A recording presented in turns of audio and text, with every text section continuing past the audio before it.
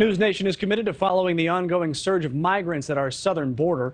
We were the first to report more shipping containers are being used as a barrier along the Arizona section of the U.S.-Mexico border, and construction is in full swing. It has been more than a month since Governor Ducey in Arizona issued the order in hopes of slowing the flow of people and drugs.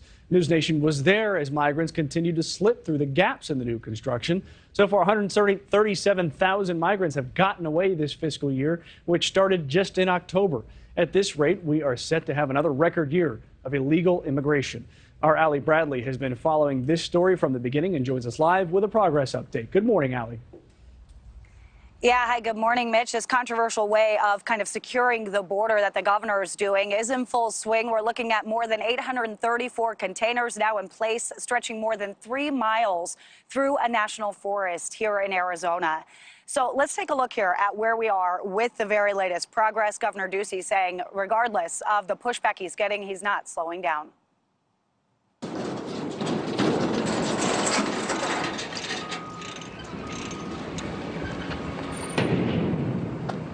It's Arizona Governor Doug Ducey's idea of securing the border.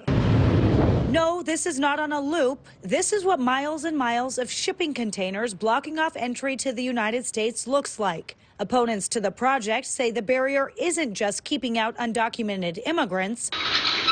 Sky Island Alliance sharing this video of animals looking for ways around the containers. It's a tragic waste of public funds. It's a tragic loss of lands, and it's a destruction of habitat for no great reason. It's an ineffective wall against humans, but it's quite effective at crushing oak trees and blocking the movements of animals. A group of about 20 protesters showed their disdain for the governor's project, holding signs reading "Stop trashing our public land" and Governor Ducey's $100 million junkyard.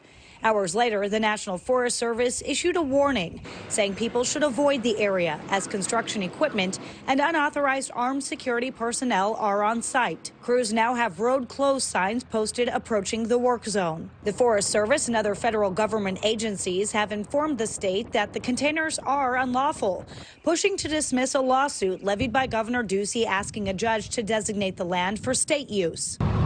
As the project moves ahead, the Arizona governor's office says they have no intention to halt the project. Cochise County Sheriff Mark Daniels hopes it sends a message to the Biden administration. And we feel like we're being forgotten down here. Enough is enough. Work with us. We're willing to work with you as national sheriffs, state sheriffs, western sheriffs. Let's work together for the good of the people. Okay, so you saw about 3 miles of the project there. When it's all said and done, the $95 million project is going to span 10 miles, and it's going to utilize around 3,000 of those shipping containers. This, of course, all comes as the Biden administration is weighing contingency plans on how to continue securing the border when Title 42 goes away December 21st.